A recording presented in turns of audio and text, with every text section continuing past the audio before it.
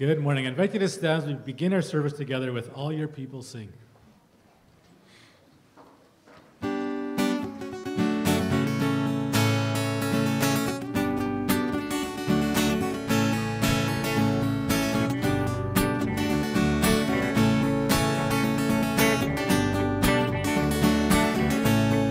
Praise the Father, praise the Son, Holy Spirit, three in one.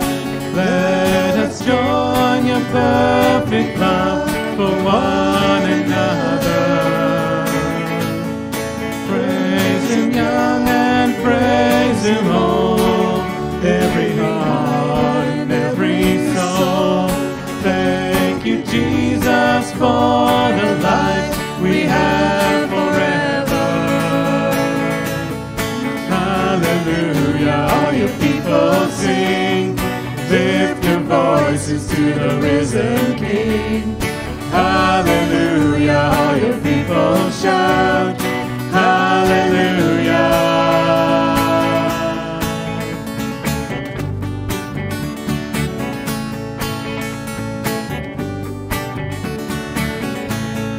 Praise the Father, praise the Son, Holy Spirit, three in one.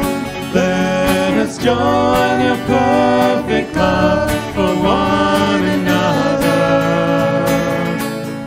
Praise Him young and praise Him old, every heart and every soul. Thank you, Jesus, for the life we have forever. Hallelujah, all your people sing. Lift your voices to the risen King. Hallelujah, all your people shout. Hallelujah. Hallelujah, all your people sing. Behold the wonder of His majesty. Hallelujah, all your people shout.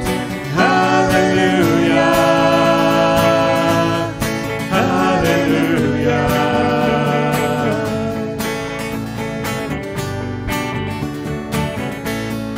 Hallelujah.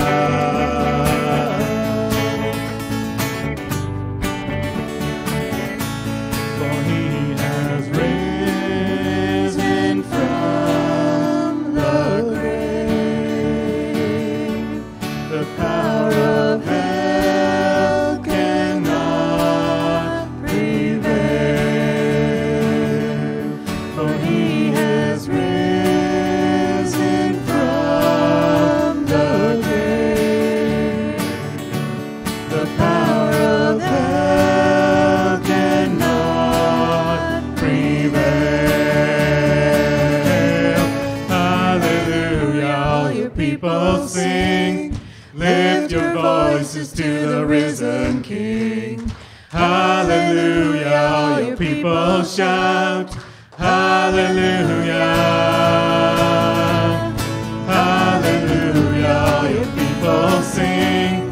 Lift your voices to the risen King. Hallelujah, all your people shout. Hallelujah.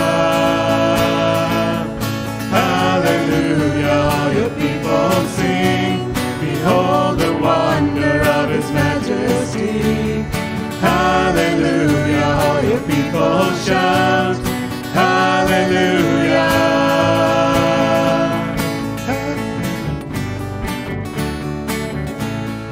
Hallelujah.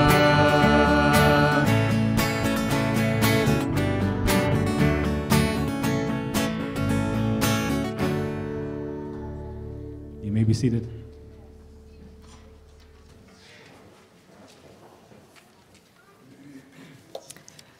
Early on Sunday morning, as the new day was dawning, Mary Magdalene and the other Mary went out to visit the tomb. Suddenly there was a great earthquake, for an angel of the Lord came down from heaven and rolled aside the stone and sat on it. His face shone like lightning, and his clothing was as white as snow. The guards shook with fear, and when they saw him, they fell into a dead faint. Then the angel spoke to the women. "Don't be afraid. I know you are looking for Jesus who was crucified. He isn't here. He is risen from the dead, just as he said it would happen. Come and see where his body was lying. And now, go quickly and tell his disciples that he has risen from the dead. He is alive. Christ has died. Christ is risen. Christ will come again. And my friends, Christ is here with us this morning. He is alive. Welcome to Morrow Gospel Church here in Winnipeg. We are so glad that you have chosen to join us here this beautiful Sunday morning. It's an exciting day. It's Easter Sunday, and we're celebrating our risen Savior. But our celebration doesn't stop there. Our friend and our sister Virginia Lucier is going to be baptized as part of our celebration this morning, and Pastor Paul will be sharing the message a little later. So for those of you who brought plants and flowers to make this beautiful in here this morning, thank you so much. There's all kinds of color all over the place, and so if you can't see from where you're sitting, come and take a look a little bit later on. It's absolutely beautiful. And thank you for those of you who came for breakfast. Pam was the one who coordinated everything. Thank you, Pam. She's been doing triple duty this morning, and she gave leadership and to get that all put together. And so thank you for those who brought food and to help set up and clean up. And don't forget to pick up your dishes and your containers after the service. Last week, Rob Shipman, our council chairperson, announced that Herb Franz will be joining us as interim part-time lead pastor. His first day will be Tuesday, April the 2nd, and his office hours will be Tuesdays and Wednesdays. And he will also be speaking next Sunday. So if you're interested, there are sheets at the back of the sanctuaries that will give you a little bit more information about Herb so you can be a little bit more familiar with him. And if you happen to miss when he did his presentation, he actually preached here on October the 1st. So you can go back onto the Morrow Gospel Church YouTube channel and you can pick up that sermon if you'd like to hear that sermon. And it will just help you become a little bit familiar with Herb. And I just invite you to pray for Herb, that as he steps into this assignment and as he connects with office staff and with you as a congregation, that you would just pray that it would be a good transition for all of them and that they would be able to work well together. And also for the search committee, that they would have much wisdom as they continue their assignment in finding a full-time pastor for our congregation. You'll notice in your bulletin there's a full-page ad or full-page promo for the Blanket Making Ministry fundraiser that comes up on April 14th. There's lots of information about that, and there's a soup and dessert lunch that will be following the service, and you are all very welcome to join. The funds raised will go towards making hygiene and school kits for Mennonite Central Committee, and also purchasing supplies to continue with the blanket making ministry. The ladies asked if I would give you a little bit more information as to what's happening with the funds. You'll also see that there's something called the Low German Education in Bolivia. Morrow Gospel Church is part of the Evangelical Mennonite Mission Conference. And together, it's a grouping of a larger grouping of family of churches. And together, we provide partial funding for the ministries in Bolivia. There are currently 2 schools that are already in operation at Villanueva and Hacienda Verde, with the 3rd school opening up in just a few weeks, which is very exciting. Ministry among Low German-speaking people is expanding, and the people there are very curious to know about the gospel, and they want to know more. A new building has been moved to a new outreach area at Tres Cruces and Amanecer, which means dawn or sunrise in Spanish. I probably butchered that, so I apologize for Spanish-speaking people. That's a new location, and they expect to start classes and a new church in that area very shortly. So your finances and your prayer support for these ministries make a huge difference in the lives of the individuals in the community. And also next Sunday, Steinbach Bible College will be here as part of our morning service. They'll be doing a presentation as well. So next Sunday morning will be a full morning of great stuff as well. Let's open in prayer. Gracious God, on this Easter morning of now done darkness, we lift our hearts with praise and we open our lives with joy. We thank you for our Savior, the light of the world, who has brought death to death and life to life. We come into your presence with singing, our hearts echoing the chorus of the ages. Hosanna, Alleluia forever and ever. Blessed is the one who comes in the name of the Lord. Amen. I'd invite you to stand as we continue to sing together, Christ the Lord is risen today.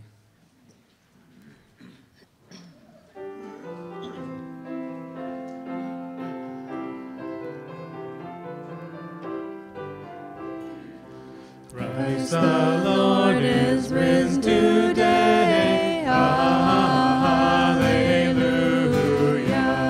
Sons of men and angels sing. Hallelujah. Praise your joys and triumphs high. Hallelujah. Sing ye heavens and earth reply.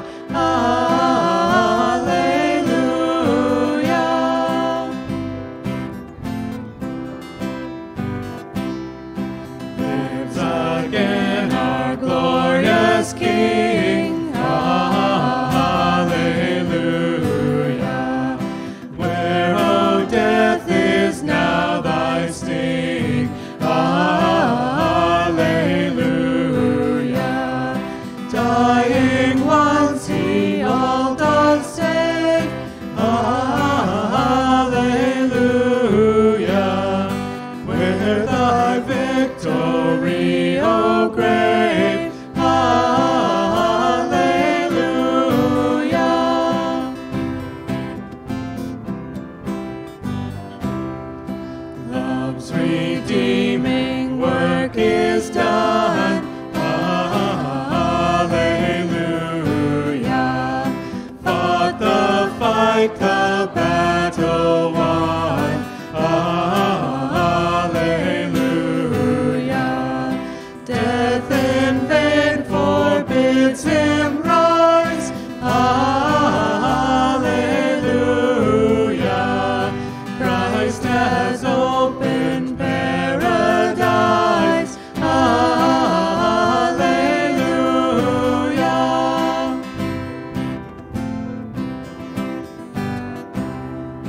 So we now where Christ has led.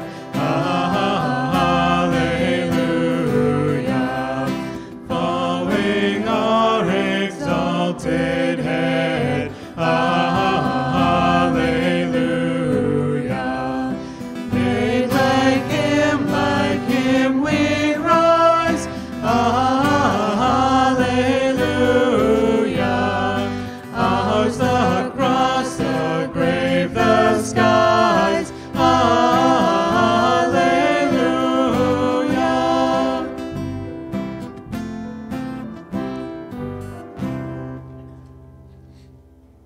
I'd like to invite the kids to come forward for the next song. We're going to do some actions. I think we got some people who will lead us in the actions as we sing, Lord, I lift your name on high.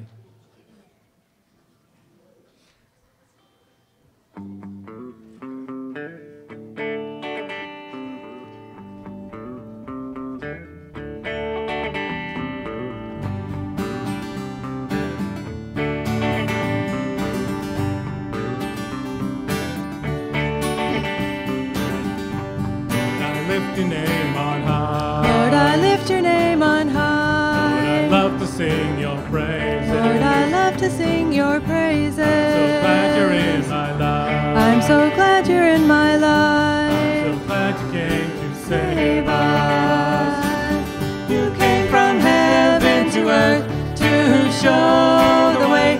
From the earth to the cross, my debt to pay.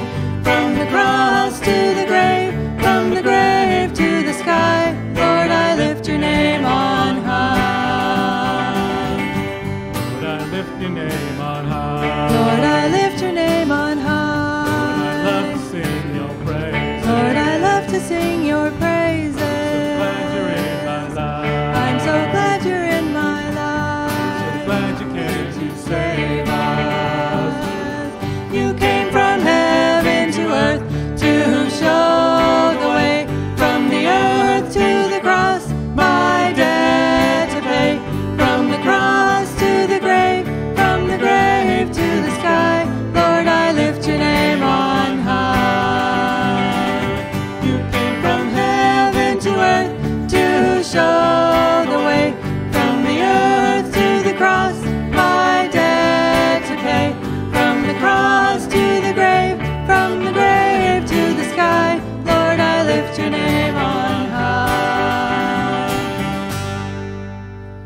mic. You may be seated.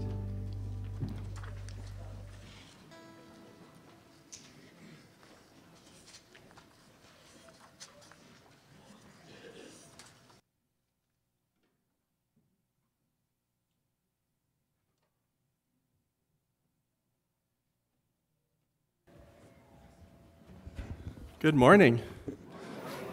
I've never done a baptism on Easter Sunday, but I think it is terribly appropriate. Who would agree with that? Most people? And something that I couldn't get out of my head this week as we were preparing with the baptism and then my sermon was one of the last words that Jesus gave to his disciples were, "Go and make disciples of all nations, baptizing them in the name of the Father, Son, and Holy Ghost, teaching them to obey all my commandments." And I thought about how Christianity is alive today, not just because we have a living Savior, but also because the early followers, who history has told us, thought they saw a risen Christ, and their lives reflected that truth, that they could not shake them. That public life that they were willing to live for Christ, even if it led to their deaths, I think rippled ahead of time to us being here today, even now. So baptism is something that we're called to do when we accept Jesus as our Savior upon grace. And his hope for us is that we live this faith publicly. The broken world, we all would probably say it is. It needs some healing. It needs Jesus. So Virginia, no pressure, but all of us are supposed to live publicly for Jesus, not just you. Just a reminder for all of us to live in our baptism when we had it. So I'm very thankful, before I call Virginia up, that Pat Fast, who's at the back, who we'll talk a little bit later, she agreed to be someone to go through our baptism book. Just that's kind of a bit of an essentials book, just to make sure people are well informed before they make this free decision that they want to make to follow Jesus. She met with Pat regularly doing this book, and after they were done, Virginia gave me probably this thick of papers that had all the questions and all her answers to it. Very thorough. And you would have noticed she also helped on Friday be one of the readers. And I had never heard her read before, but I know how thorough she is and how her heart is behind her study of the Word, and I knew that she would do that well as she prepared, and she did a great job on Friday. Thank you. So you're already getting involved before you're official. So I'm going to welcome her up to come and share her testimony, and then I'm going to run a mic over to Pat to give an affirmation on behalf of the congregation afterwards.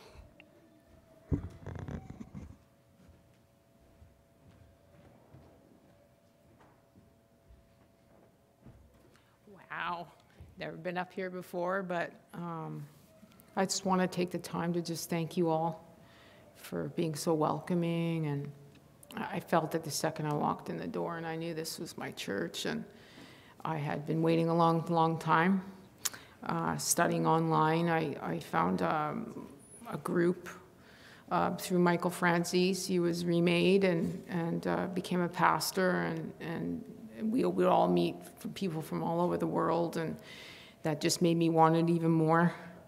And so I started looking for a church, and this was like the fourth one, and I thought, I would just like, this has to work, and it did, and here we are. So I was saved at a very young age. I was 6 years old, and I got bit by a poisonous spider, and I was on death's door, and I had this fear, this just crippling fear. I would pass out and screaming. We tried therapy, we tried everything, and it wasn't working. And my grandmother, went to my mom and said, "Listen, do you mind? Can I tell her about Jesus? Can I share, faith?" And my mom said, "Yeah, go ahead, as long as she wants to." And then she just planted the seed. And then that's how it went. And I was going to Sunday school, And then in December 5th, 1991, my father was shot and murdered in cold blood. And that just hardened me. It hardened me. Rage and anger. And it just changed my life. And I was just in a very bad place, and I was going down a road that was just not good. And my friend Tanya, I used to babysit for her, so she said, you know what, I want you to meet my friend Tracy, and you can babysit her twin boys. And these sweet little angels, these little babies, just softened my heart. And it proved to me that love can soften the hardest of hearts. And then I started going to church again, and I met Chad and Francine Weeb, if they're watching out there on YouTube. And they took me under their wing, and I went to Salvation Army Church. And then, surprise, my son came along. I had a little, sinning opportunity there. And, but he was the blessing. And his dad said to me, kill it or I'm leaving. And bye, have a good life, And William, my son, is the best thing that ever happened to me. The best. Life just couldn't get any sweeter, and I promised I was going to give him a better life than I ever had. A lot of people don't know I grew up in a very alcoholic, abusive home, a lot of trauma. And I wasn't going to do that with my son. And then I met his sister's dad, and we were trying. I was engaged, we were trying, and I lost 2 babies in 1 year. I lost my 6-month-old baby in my belly during 9/11. And I just decided, okay, I'm slipping again, And then I met my husband later on at my job. 14 years later, he decided to ask me out on a date finally. And within 3 months, we were married, and here I am. People ask me when I was saved. I was saved at 5 or 6. I just knew. When you're close to death, the last memories I have of being bit was just extreme pain and then passing out. And the last thought I had in my head is, I'm never going to see my mommy again. I'm not going to see my daddy again.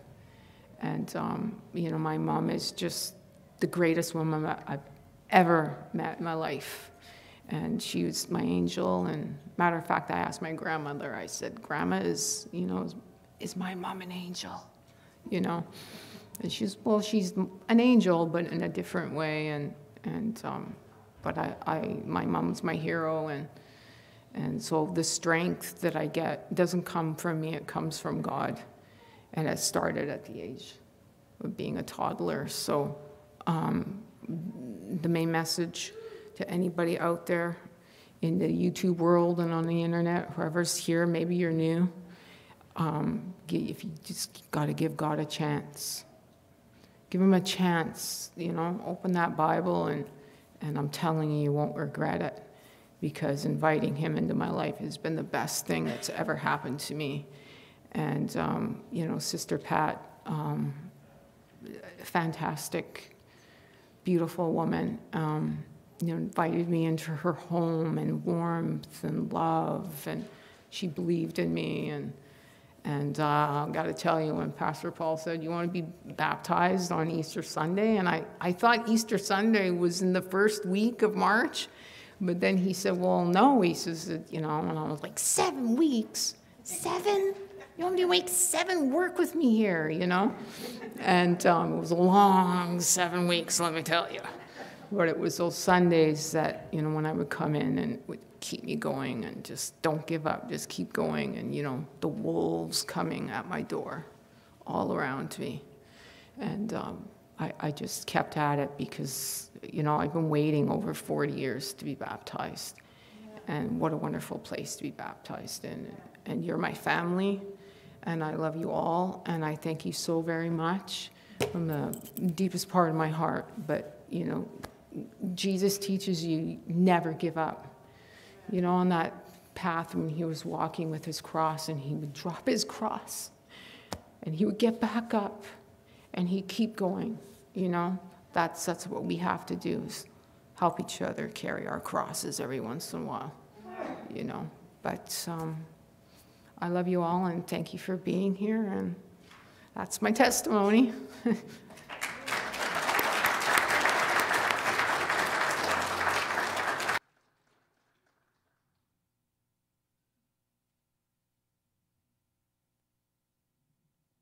Yes, I am Pat Fast, and that way? That right? Test. Yep. Yes, I'm Pat Fast, and I wrote out a few sentences on a paper because I have so much to say. I would go on forever, but I have felt so privileged that God would give me the assignment of discipling and preparing Virginia for baptism. It has been glorious. Oh, our times of studying the Word with her have been absolutely delightful. You wouldn't know how much we laugh and how we rejoice in the words. She loves the Word of God. And she bought herself a new Bible, and just the way she held it, it was like such a treasure. And so she is a woman of God who's been through much in her life, but God has given her victory in many areas of her life. And I know how she longs to be led by this Spirit. I believe that she shines like one of God's stars in this dark world. She is also eager to participate in the ministries of the church. If you want someone to work for you, there she is. You know, I believe that the Lord will mightily use her here at Morrow and wherever he leads her. Lord, I love you, my dear Virginia, and I know we will continue to do work in the Bible together as time goes on. It's such a pleasure and a privilege. Bless you, my dear.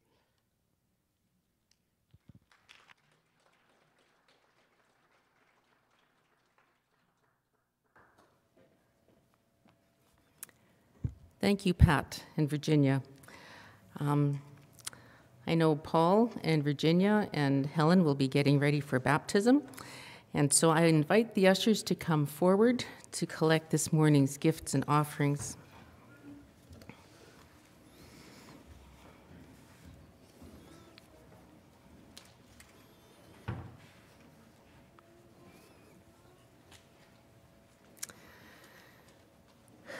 Let's pray together. Father, this morning is a morning of great celebration. We celebrate the risen Christ and that he lives. We praise and we worship you. We praise you for empty tombs. Thank you. For the women and the disciples running with good news. Thank you. For your presence, alive, powerful, and resurrected. Thank you. We celebrate your victory over death, over all the powers that would defeat us, and on this day of great gladness, empower us to be your ambassadors, proclaiming good news. And we celebrate the baptism of Virginia that will be taking place in just a few moments. We pray that you will continue to work in her life and draw her close to you, teaching and encouraging her. And as we welcome her into our congregation shortly, we pray that we will be a gift to each other, encouraging and loving as together we grow in your love and grace. And now in the spirit of worship to the one true God, whether we've given online or give this morning in the offering bag, we offer our tithes and offerings with thankful hearts, and may these gifts be used with an eternal purpose for your kingdom. We leave all this at the feet of Jesus, our risen Savior. Amen.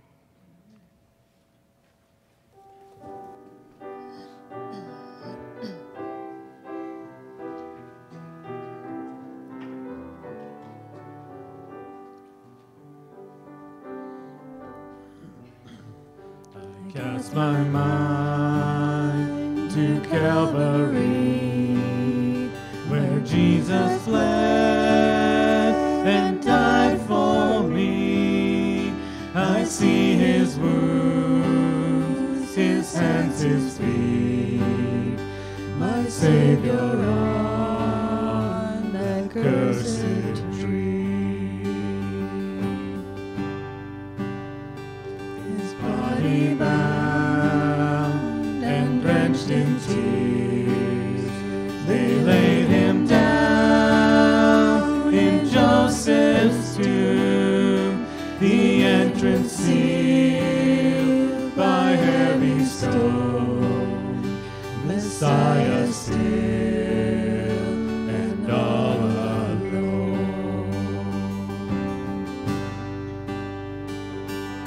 Oh, praise the name of the Lord our God. Oh, praise his name forevermore. For endless days we will sing your praise, O Lord our God. And on the third, at break of dawn, the Son of Heaven rose again. O trampled death, where is your sting? The angels roar for Christ our King.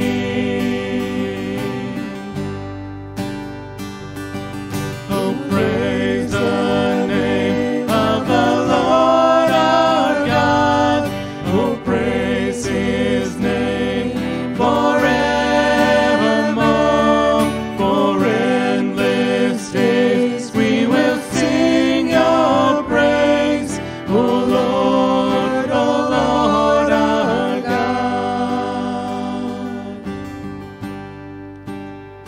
He shall return in robes of white, the blazing sun shall pierce the night, and I will rise among the saints, my gaze transfixed on Jesus' face.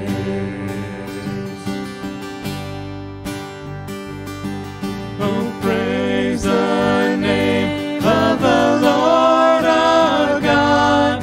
Oh, praise his name forevermore. For endless days we will sing your praise, O Lord our God. Oh, praise the name of the Lord our God. Oh, praise his name forevermore. For endless days we will sing your praise, O Lord our God. O Lord our God. O Lord our God.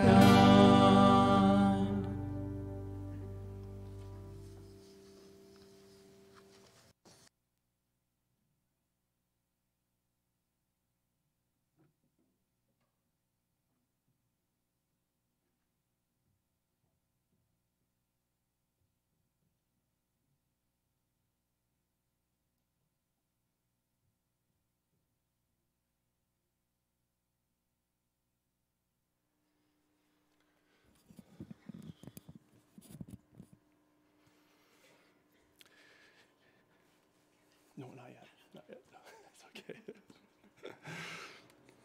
Romans 10:9 and 10 say this: if you openly declare that Jesus is Lord and believe in your heart that God raised him from the dead, which we celebrate today, you will be saved.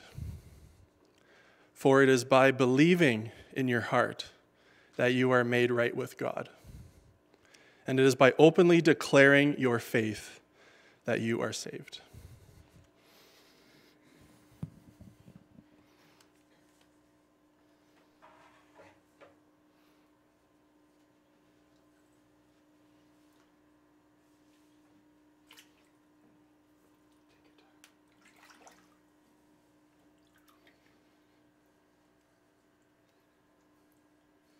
Virginia,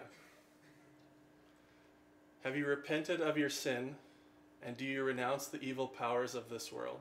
Yes, I have. Do you accept Jesus Christ as your Savior, put your whole trust in his grace, and promise to serve him as your Lord? You betcha. Do you accept the Word of God as your guide and authority for life? Yes. Do you desire to be received into the fellowship of this church? Amen. Yes, I do. And are you willing to give and receive counsel and participate in the mission of the church with your gifts and abilities? Yes, I do. Yes. Okay. Let me bring over here. Oops. It's okay. And then turn this way and do the arm thing. There we go. Virginia, upon confession of your faith in Jesus, I baptize you in the name of the Father, the Son, and the Holy Spirit. Look at your church. Yay! Toasty in here. I know, yeah.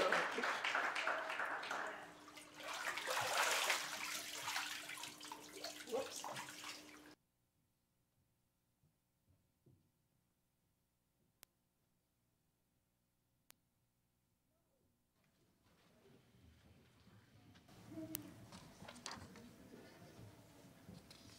I'd like to invite you to stand. We're going to sing together once more with My Redeemer Lives.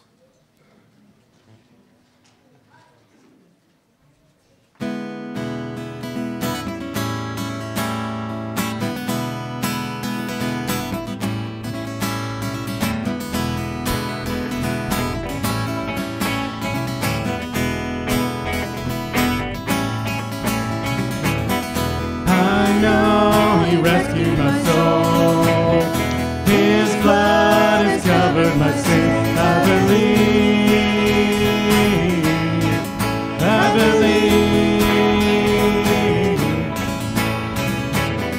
My shame is taken away.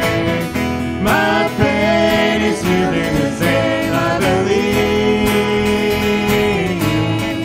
I believe.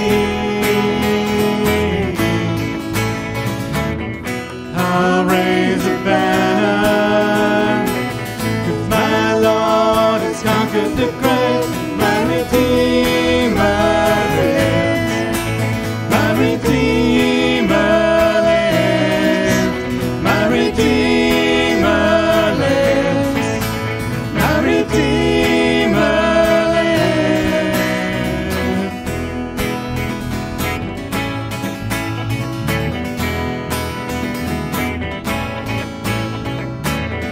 I know He rescued my soul.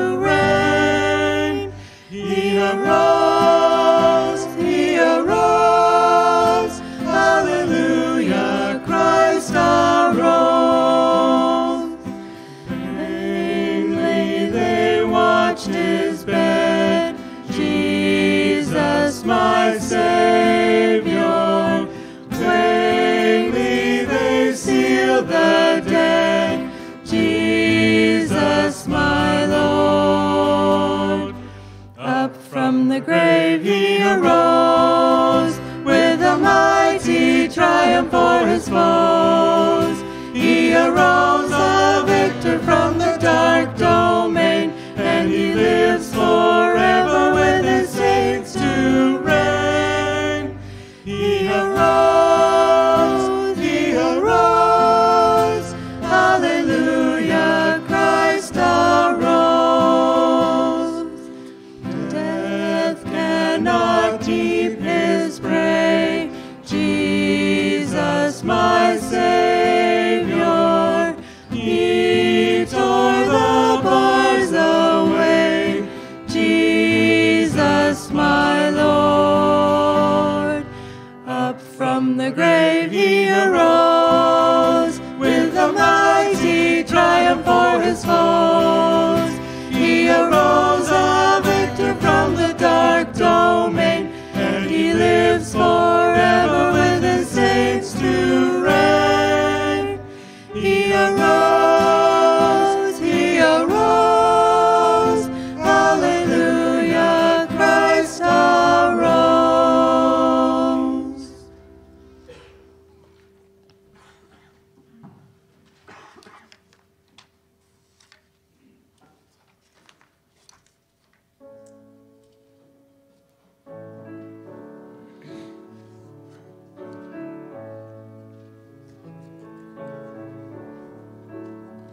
How great the chasm that lay between us, how high the mountain I could not climb.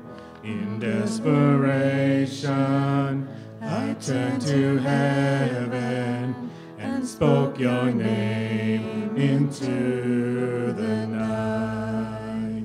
Then through the darkness, your loving kindness tore through the shadows of my soul. The work is finished, the end is written. Jesus Christ, my living hope. Who could imagine so great a mercy? What heart could fathom such boundless grace? The God of ages stepped down from glory to wear my sin and bear my shame. The cross has spoken, I am forgiven. The King of Kings calls me his own. Beautiful Savior, I'm yours forever. Jesus Christ, my living hope. Hallelujah, praise the one who sets me free. Hallelujah, death has lost its grip on me. You have broken every chain. There's salvation in your name, Jesus Christ, my living hope. Hallelujah, praise the one who set me free. Hallelujah, death has lost its grip on me. You have broken every chain. There's salvation in your name, Jesus Christ, my living hope. Then came the morning that sealed the promise. Your buried body began to breathe out of the side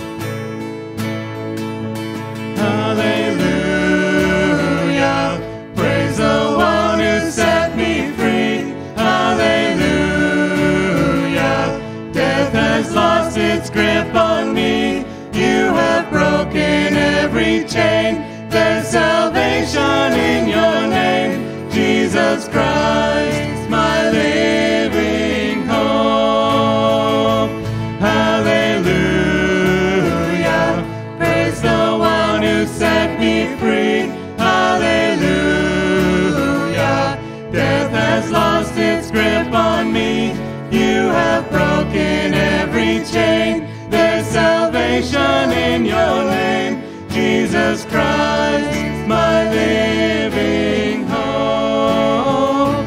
Jesus Christ, my living hope. Oh God, you are my living hope. Amen. You may be seated.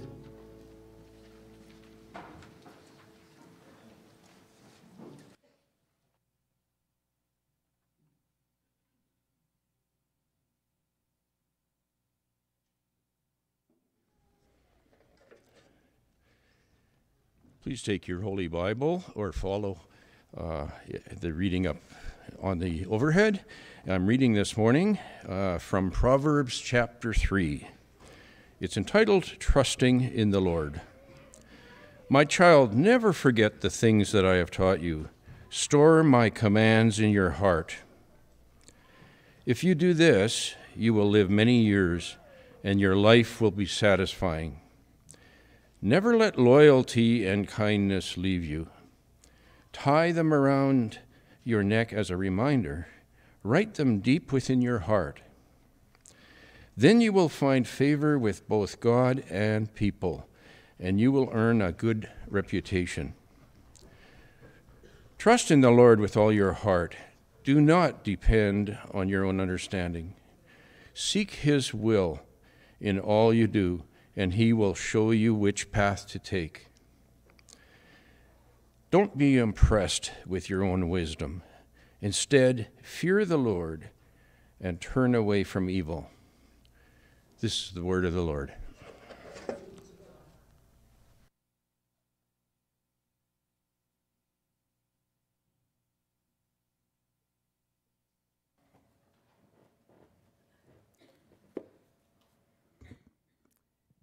It is my privilege this morning to welcome Virginia into our membership.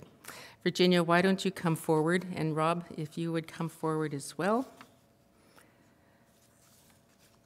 This is just a little formality, and so, congregation, I invite you to participate as well. There will be some words up on the overhead in just a moment. Committing to a local church, a local group of Jesus followers, is an important step in following Jesus. It shows an intent on moving from a fan of Jesus to a follower of Jesus. It shows an intent of wanting to grow as a disciple, receiving encouragement, learning to work together with brothers and sisters in Christ for a common purpose, and a place to practice your gifts, to be held accountable to proper spiritual leadership, to learn and to serve one another, and to be served with Christian support and love. It's Virginia's desire to join Morrow Gospel Church as a member today. And as a showing of welcome, Virginia, to our community, would you all stand and participate in the reading that will be up on the overhead?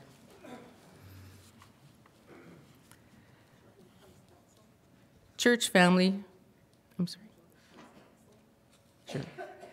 Church family, Virginia is presented to you and has witnessed to her faith in Jesus Christ and offers herself as a partner in our obedience to Christ. It is our privilege and joy to welcome her into our family of faith. We, the members of this church, welcome you, Virginia. Joy to our communion and fellowship. We pledge to you our help and our prayers as we solicit yours for us, that we may all increase more and more in the knowledge and love of God and of His Son, Jesus Christ. We want to walk with you in Christian fellowship. We covenant with you to make this church a church of prayer and of union with Christ and with His disciples everywhere in the service of God and man. I'm going to ask Virginia Thiessen to come up and represent Church Council with us this morning. So Virginia, here's your certificate of baptism. Oh, thank you. And a journal where you can also chart some things. And of course, a hug that welcomes you as well. You're one of us.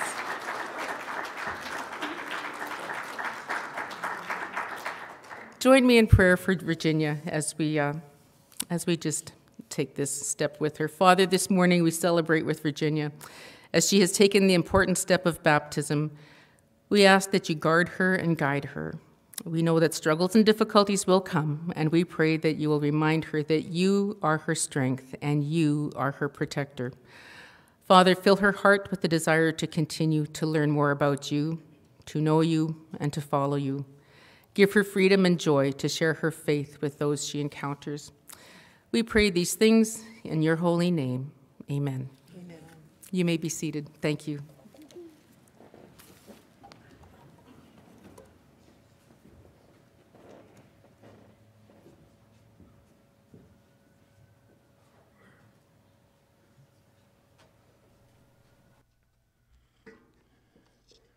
Oh, wasn't that a beautiful baptism ceremony, Virginia?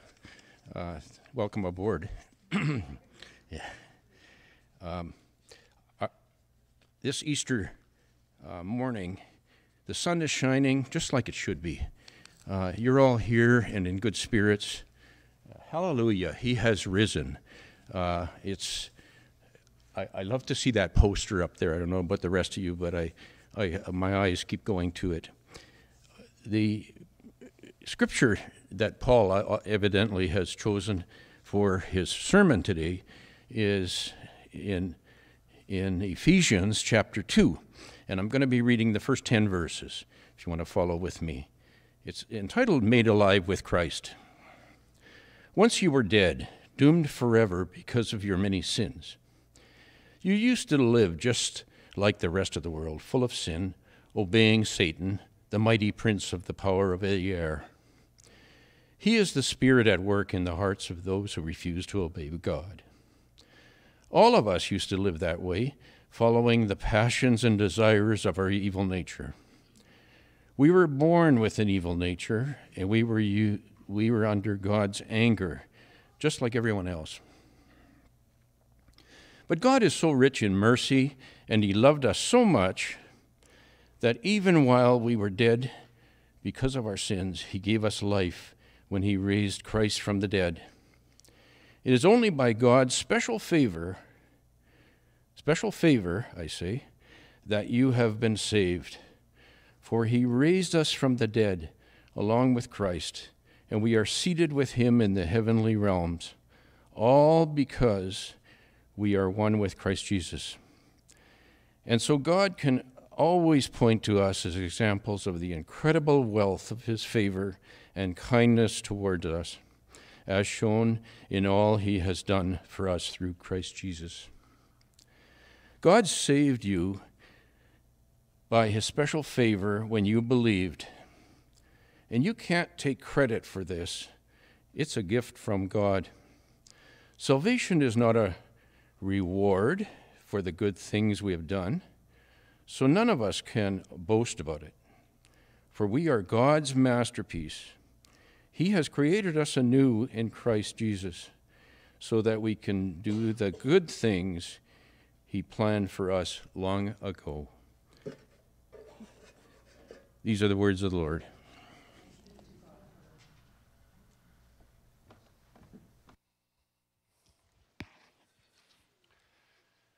As I get set up here, Laurel, do you want to go get the kids and bring them over here?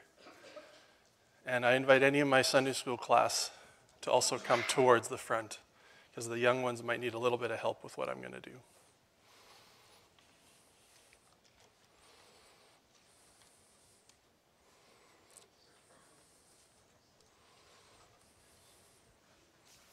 Oh, just there is good.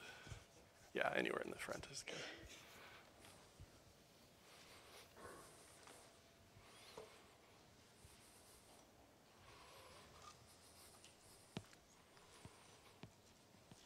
Who thinks they're going to run in? I think so too.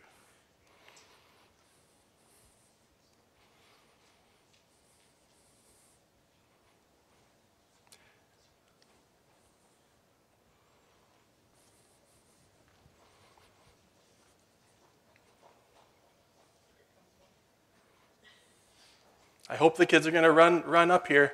Let's see how fast they can run. There we go.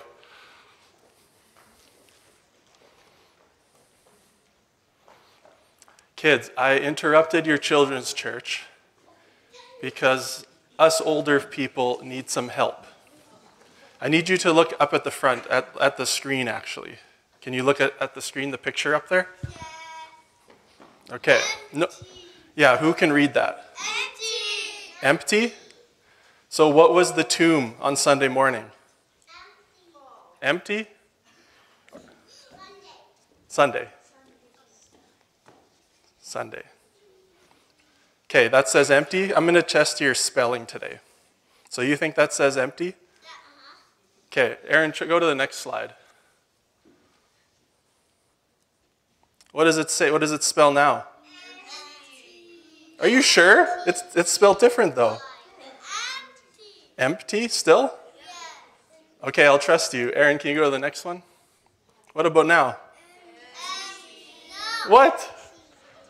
Are you kidding me? But you're taking letters away. The tomb is still empty? Okay, let's try it one more time, Aaron. What about now? Empty? How does this work? Is this a miracle of language or something? Okay, one more time. Tell me what the tomb is now. Empty. Yes, good job. Thank you for helping us. Now you can go back and have fun.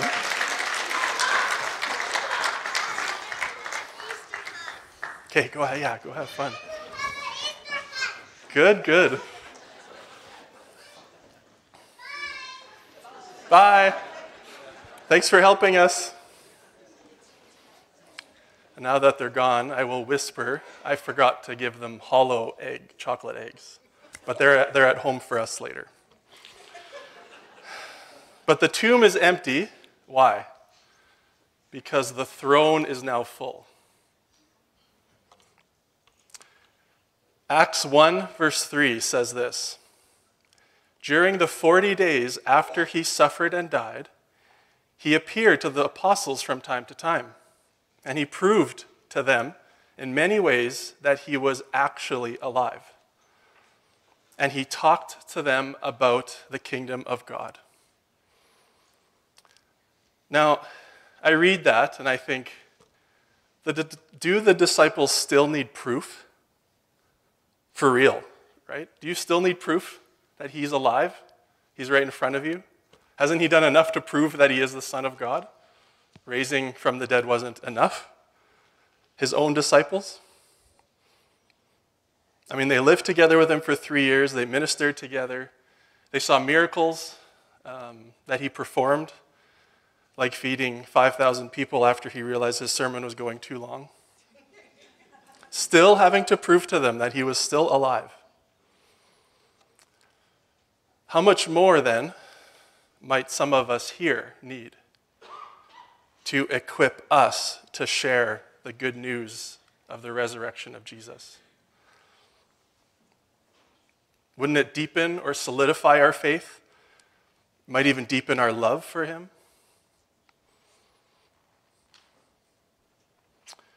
Some of us like to have 100% proof about something before we believe it. We might say that, but in reality, is that our day-to-day example? Does it reflect that? Did you have 100% proof that you wouldn't get in a car accident on the way here? Or did you have good evidence because maybe your 17-year-old's a good driver and you're coaching them on how to drive to church? Maybe you have trust in yourself as a teacher or them as a driver. But 100% proof? Or did you have 100% proof that breakfast wasn't poisoned this morning? Probably not, but you had good evidence because you probably trusted the people you were with to not poison your breakfast. But you still ate, didn't you? If someone asked you right now, who do you believe Jesus to be? How would you answer that? And now, why is that so important? Why is it so important that we get that answer right? I'll propose it's because who you believe Jesus to be echoes in eternity where there are only two options: being with God or without God. Now imagine for a moment if someone would snap their finger and all of a sudden every single Bible that has ever existed the last almost 2,000 years would disappear. Would we still have Christianity? Let's snap our finger again, and every single writing of Jesus from authors who liked him also disappeared. Would we still have faith? Would Christianity be dead?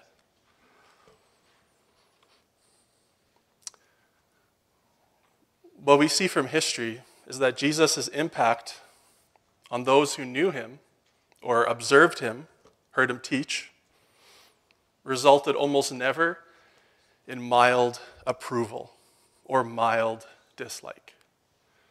Typically, he was either adored or despised.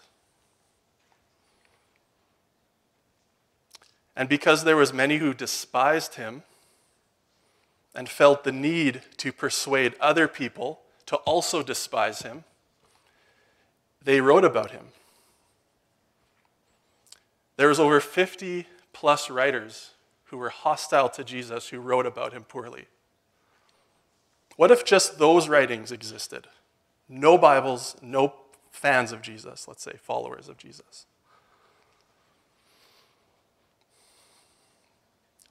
Well, when you look at the writings of these 50 plus writers, you can actually start to piece together that their attacks are based on a common set of claims. And these claims actually line up with what we see in the New Testament. With the work of just the hostile writers, we can piece these facts together about Jesus. And I'll read them out because I know you probably won't be able to see the next slide very, very well. From just the hostile writers, the alleged virgin conception, his parents' names, his birthplace, the escape to Egypt, his baptism, his moral character, the identities of his followers and details about their lives, the titles people gave Jesus like Messiah, wise king, savior, his role in judgment, and his promise of eternity, his sermons, his teachings, and claim of deity, his betrayal, trial, accusations of false worship, the timing and manner of his crucifixion, the resulting darkness and earthquake when he died, the early claims and reported appearances of Jesus after his resurrection. We get all that from people who hated him. And we still sometimes don't trust what the people who liked him said. Imagine these ancient writers, in their attempt to encourage others to despise Jesus, they actually build a pretty bang-on copy of everything the Gospels describe. I actually was listening to a podcast this week, and some of you may know the name Richard Dawkins. He's one of the more famous atheist scholars and apologists. And this podcast was saying that some people actually become Christians after they read his book, The God Delusion, because it forces them to look deep into the things that he's claiming, right? Someone who is no fan of Jesus, yet God is somehow using even him to bring people to himself. I think that's another miracle. Imagine for a moment, even these writings, hostile writings, were removed. Would Christianity die? The reason I think it would remain is because it's not the New Testament that gave the world the account of the resurrection, which the Apostle Paul says is the sole foundation of our faith. He says, if Christ has not been raised, then all our preaching is useless and our faith is useless. It was the true historical event of the resurrection of Jesus that prompted the writings about him that we call the New Testament. And it has been the Holy Spirit that Jesus promised to his believers that gave them the strength to share the news of the life and death and resurrection of Jesus with the world. and like I said earlier, in many cases to their death. I don't know many people who die for a lie. Of all the major religions in the world, Christianity is unique for this reason. Christianity is not based on whether or not you can trust one person's revelation that they had on a personal level, happened or not. Christianity is not based on wishful thinking. Christianity began because the ministry of Jesus was done in the public eye for 3 years. So much so that we know it ruffled the feathers of the religious leaders and the political leaders at the time.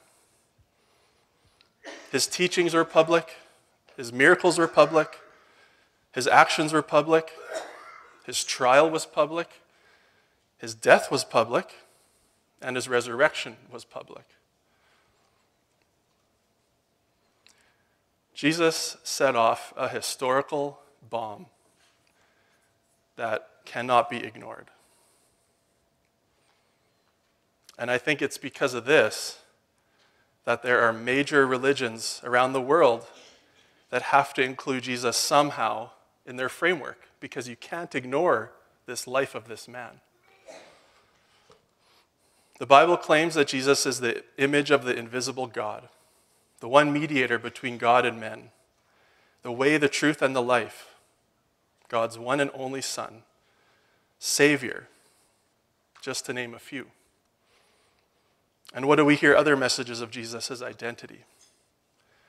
Islam claims that Jesus was a miracle worker, a good teacher, and a prophet, but not God. Mormonism claims Jesus is the literal Son of God, one of the spirit beings that all humans once have been. Jehovah's Witnesses claim that Jesus was an enlightened man. Is the archangel Michael, a minor god, God's first creation. Buddhism claims that Jesus was an enlightened man, not God, a wise teacher. Hinduism believes that Jesus is a God, a good moral teacher, but not someone who actually lived, but an ideal to attain to. Judaism believes that Jesus was a teacher, that God did miracles through him, a good moral teacher, but that he wasn't the foretold Messiah. And New Age believes that Jesus can be just one of many spirit guides. We went through this on one of my Sunday schools a while ago. Who is this Jesus? Often you hear, well, we all worship the same God. But when you look at how people differently define this being of Jesus, we can't all be right because we all think he's someone different. So how do we know for sure which one is? How can we be sure we're following the truth about who Jesus is? Have you ever looked into the eyewitness testimonies that we call the Gospels for what Jesus said about himself? Or so far have we just heard what other people in our modern era think about him?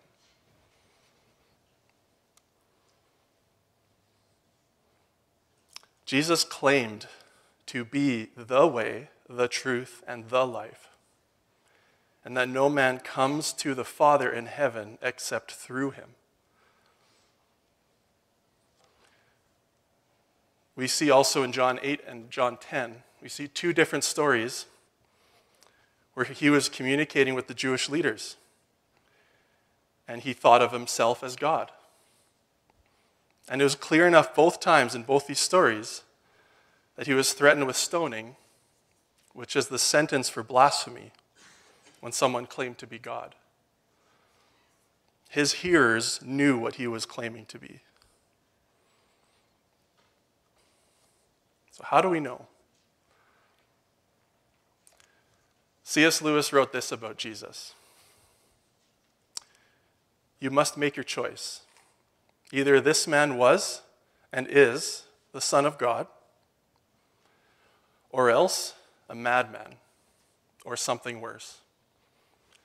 You can shut him up for a fool, You can spit at him and kill him as a demon, or you can fall at his feet and call him Lord and God.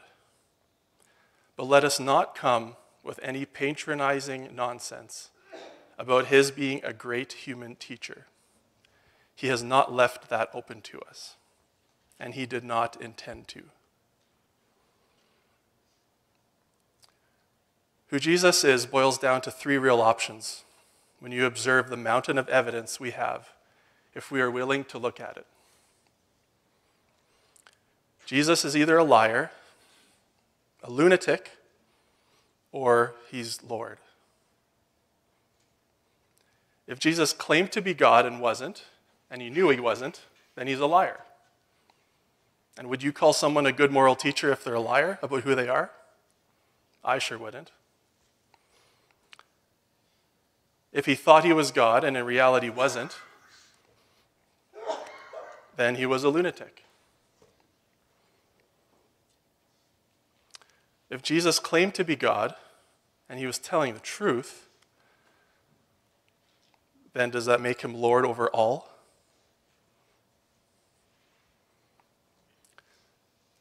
And it is what we celebrate today, the resurrection of Jesus Christ from the dead, that everything hinges upon.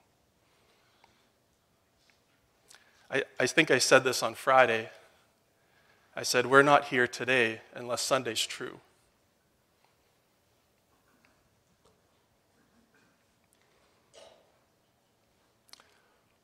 When Jesus appeared to his disciples after his resurrection, he told them, I have been given all authority in heaven and on earth.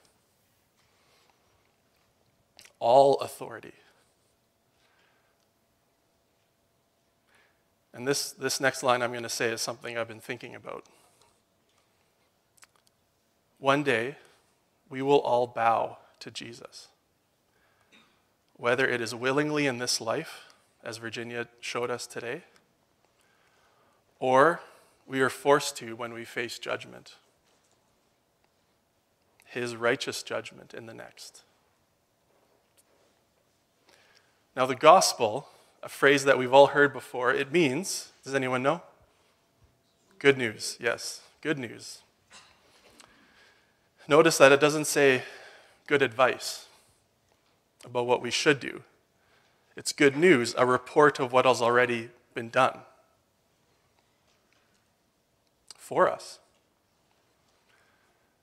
When you dive into sorting through all the information about Jesus, and I have books, if anyone here is thinking, I can't get this through my head, come talk to me, or actually probably better, because it'll be a busy day after this, send me an email with the bulletin, I think has the email address.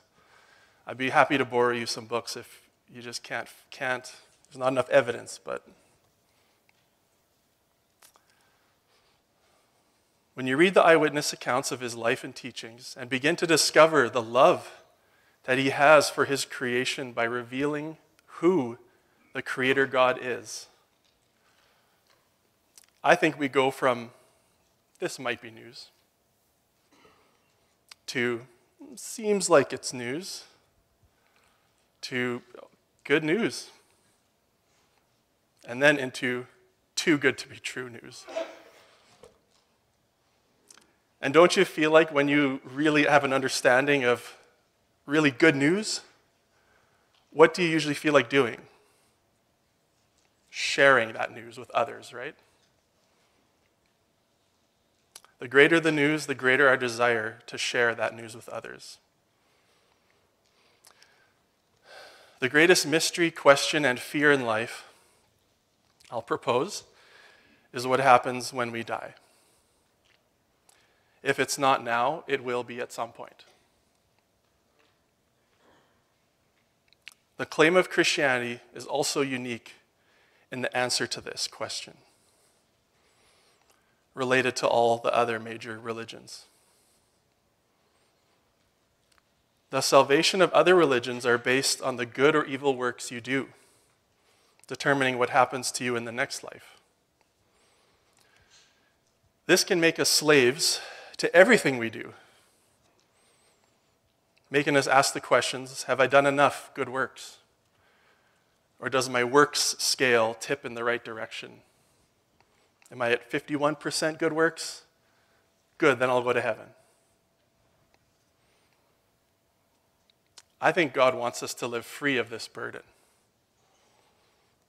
And what does our verse here say? Would you all read it with me? If the Son shall make you free, you shall be free indeed. And I just love that that's a verse that we have up in the sanctuary. God also wants us to be freed from the burden of sin, our own sin. Jesus died for our sins on the cross, and now all who believe and trust in him will be saved. He alone fulfilled the works that were required of us by dying on the cross for our sin. So then when we are judged, we receive grace. The works we do are a result of our thankfulness for this gift. Like baptism. Baptism, the work of baptism doesn't save you. It's you accepting Christ as your Lord and Savior that saves you. You get baptized because you're thankful for that gift of salvation. And we could have a whole other sermon on the thief on the cross, right? But we won't do that today, too.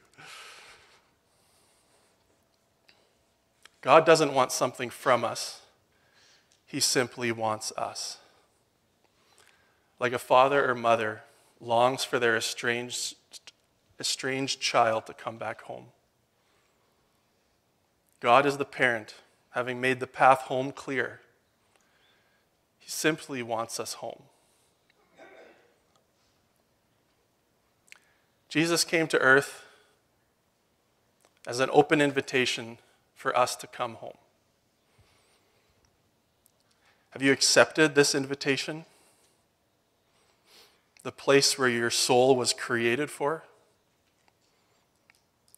Or are you hell-bent on living life on your terms, remaining as the God of your life? Because he is love, you have the free will to choose life with him or without him.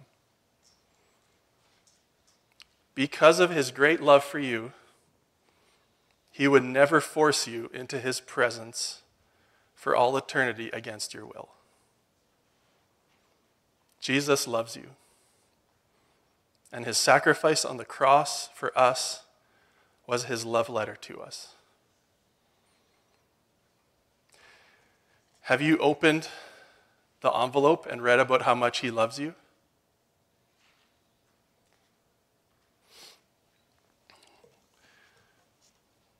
Now, I think one more thing I'll say before I reread our scripture and pray, I guess. You can believe that Jesus is real, or even that he is God, but James 2:9 says something very interesting. It says, you say that you have faith, for you believe there is one God.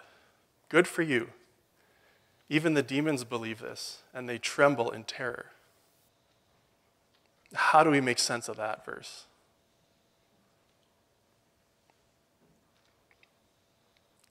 In Scripture, belief, trust, and faith are usually all connected. I think a way to define faith is this. Faith is trusting in what you have good evidence to believe is true. Has your belief that Jesus is God changed to trusting him with your salvation? Trusting in his work on the cross in our place? It's the difference between belief that and belief in. I can believe that a life jacket will save me if I'm stuck in the ocean. But I still don't have to wear it. I have to believe in it and wear it to be saved. I'm going to reread Ephesians 2, 1-10 again. But before I do, I'm going to pray.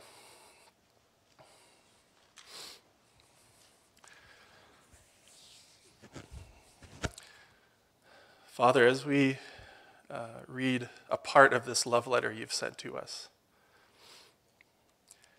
I pray that where my words fail this morning, that your words will carry on into the hearts and the minds of those who hear them. Sometimes I feel, and maybe some of us here, feel like we always need to talk about Scripture without ever just pausing and listening to what your words have to say right to us.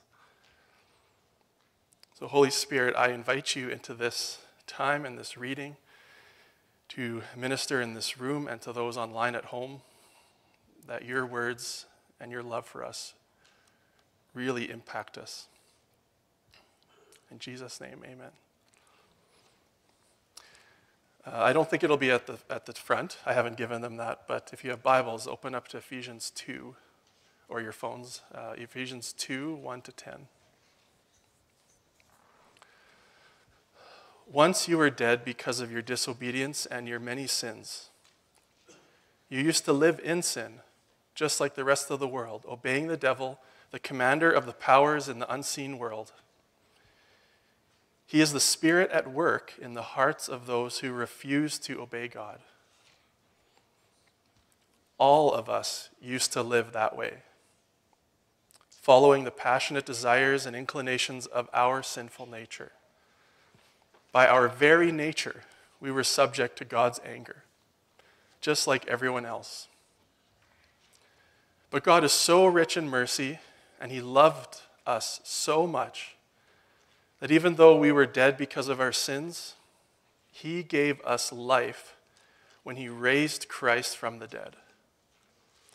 It is only by God's grace that you have been saved. For he raised us from the dead along with Christ and seated us with him in the heavenly realms because we are united with Christ Jesus.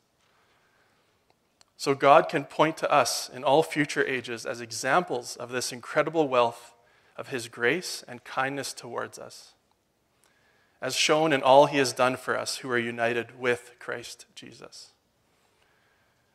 God saved you by his grace when you believed, and you can't take credit for this.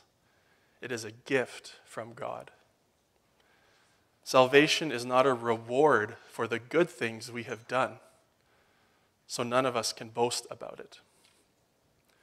For we are God's masterpiece. He has created us anew in Christ Jesus so we can do the good things he planned for us long ago. I will end today with the question Jesus asked his disciples in Matthew 16. And your answer to this question is the most important answer in your life. Then he asked them, "But who do you say I am?" Open the envelope of the love letter from the creator of the universe. It's time to allow the one who loves you the most into your life. Amen.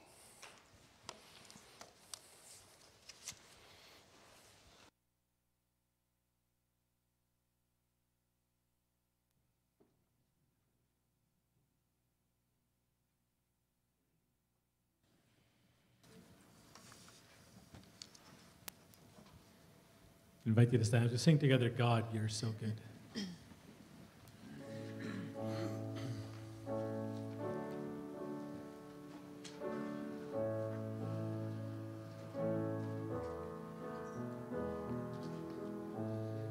Amazing love that welcomes me, the kindness of mercy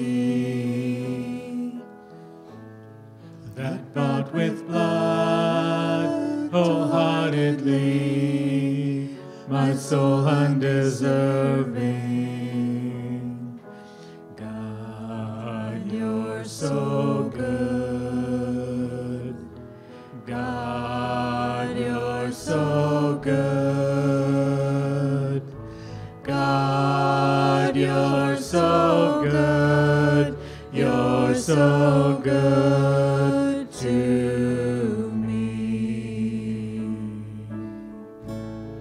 Behold the cross, age to age, and hour by hour. The dead are raised, the sinners saved, the work of your power. God, you're so good. God, you're so good. God, you're so good. You're so good to me. God, you're so good. God, you're so good. God, you're so good. You're so good to me. I am blessed, I am called, I am healed, I am whole, I am saved in Jesus' name. Highly favored, anointed, filled with your power for the glory of Jesus' name. I am blessed, I am called, I am healed, I am whole, I am saved in Jesus' name. Highly favored, anointed, filled with your power for the glory of Jesus' name.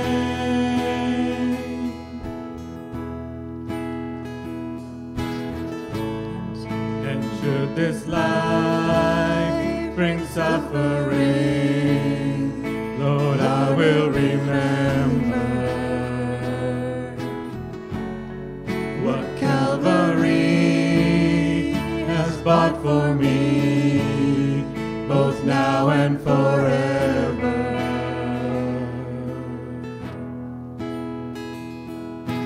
God, you're so good. God, you're so good. God, you're so good. You're so good to me. God, you're so good. God, you're so good. God, you're so good. You're so good to me. God, you're so good. God, you're so good. God, you're so good. You're so good to me. God, you're so good. God, you're so good. God, you're so good. You're so good to me. I am blessed, I am called, I am healed, I am whole, I am saved in Jesus' name. Highly favored, anointed, filled with your power for the glory of Jesus' name.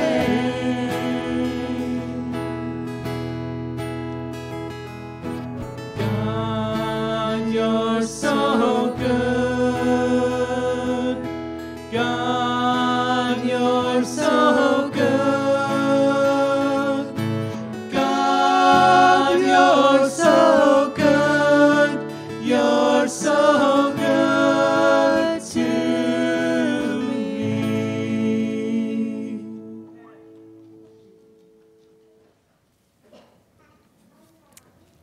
Thank you for being with us here this morning.